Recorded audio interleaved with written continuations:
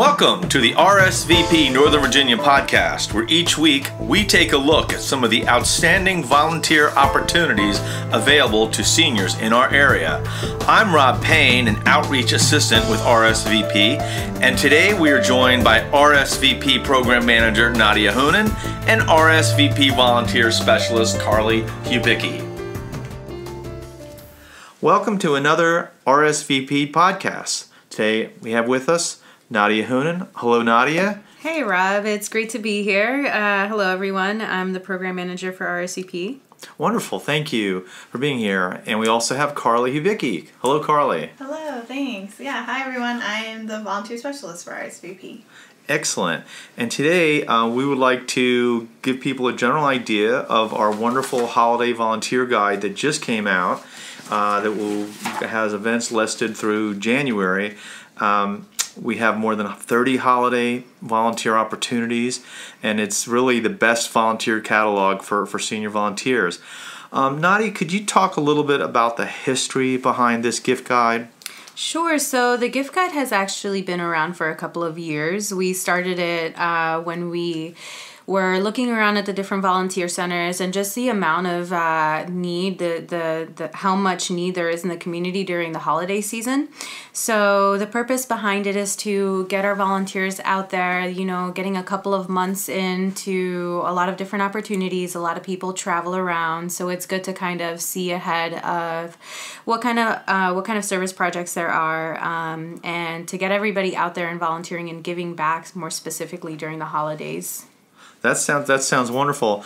Carly, could you talk about some of the specific opportunities available within the guide? Yeah, of course.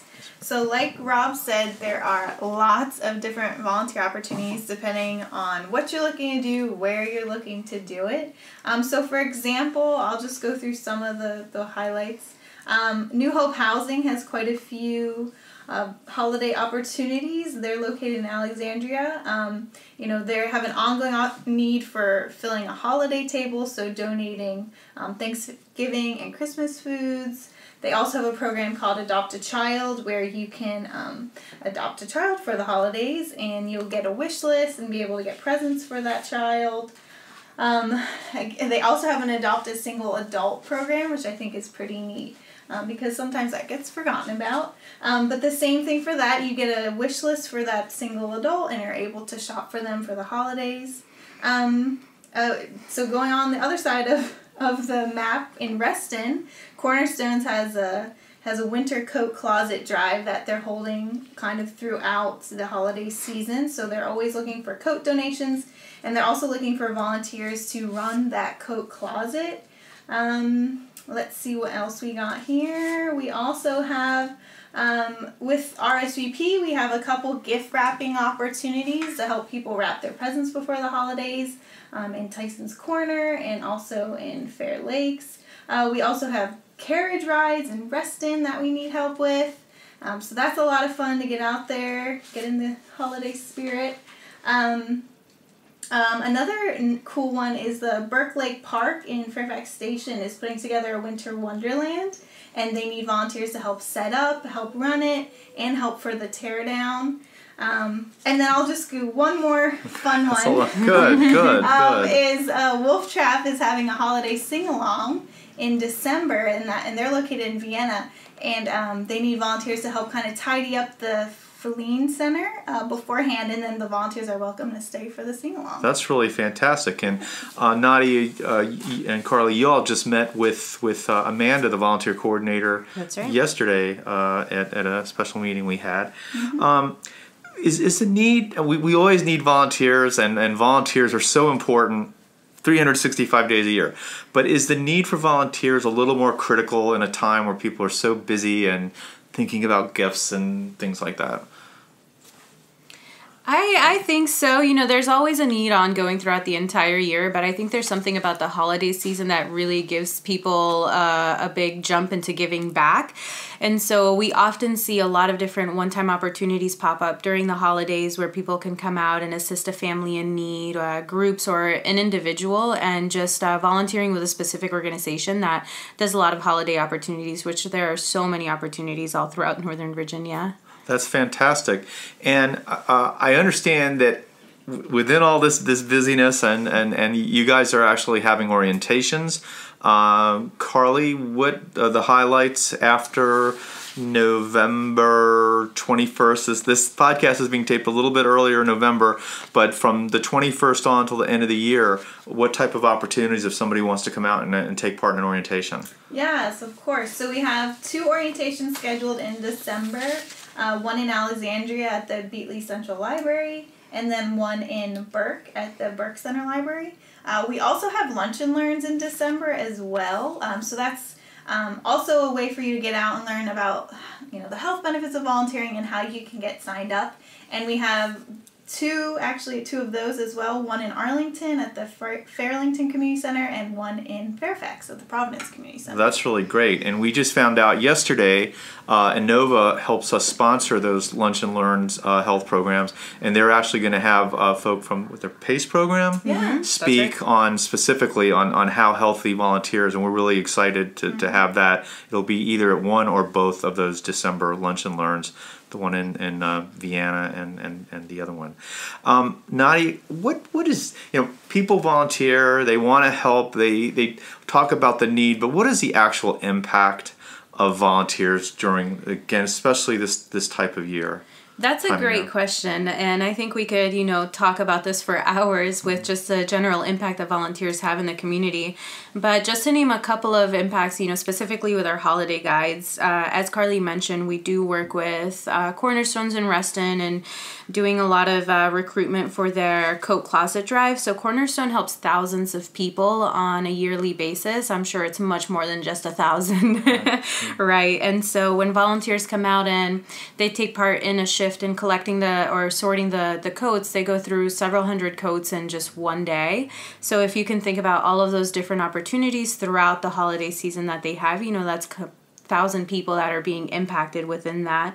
Now down in the Route 1 corridor with United Community Ministries, they also assist in feeding hundreds of children and families, and volunteers can come in and assist with their food pantries and their farmers markets that they have. New Hope Housing as well is one of the biggest organizations that we partner with that has those ongoing opportunities throughout the entire winter season, and they help several hundred clients as well during the holiday season. So, just to give you a couple of ideas of how one person or just a small group of volunteers can make an impact in our community. That's great. And during one of our other podcasts, we talked with Danica, who's the volunteer coordinator down at United Community Ministries.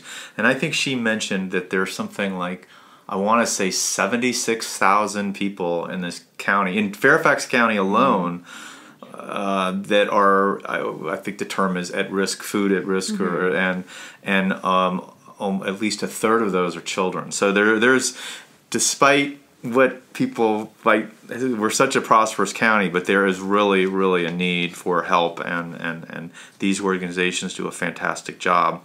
Now, Carly, if volunteers are so ambitious, can they sign up for more than one opportunity, and how would they sign up? And if they don't have a holiday guide yet, how can they get one, or where can they find one? Yes, of course.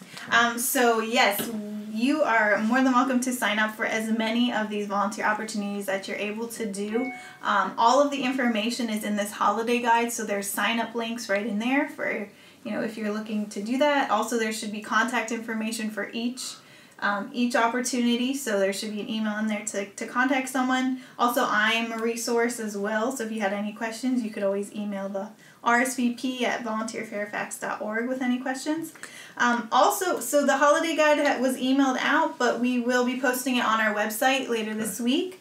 So the link will be right on there for people to check it out. Great. And is that list set in stone, or is it possible that there may be additions to that, or is that it? Not that there's not enough in there, but no, I'm just wondering if people want to check back. Like, now, I think it's pretty set. Yeah. Wonderful. Nadia, we sort of touched on this just briefly a little bit before, but the holidays can be a lonely time for a lot of people, especially older folks, both seniors and some of the clients that are served by some of the fantastic organizations that we support. How can being part of this holiday guide project help sort of combat holiday loneliness? Well, I think it's very important to note that when you're volunteering, a lot of those opportunities have direct client contact, or you're volunteering with another volunteer as well. And so you get that social aspect of it right away, which makes you feel much greater because you're giving back, and you also have the opportunity to talk to somebody who is interested in the same things that you're interested in.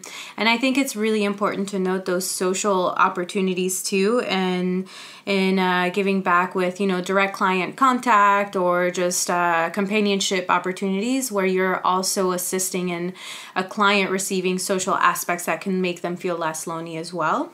Wonderful, wonderful. And some of our lunch and learns in particular, I think some of the ones we've had recently really give our new volunteers an opportunity to talk with old or more experienced, and it's a lot of good give and take. And Carly, one more time, if somebody wants to find out more about RSVP, where should they go? Yes, they should go to our website, RSVP Nova, so that's NOVA.org.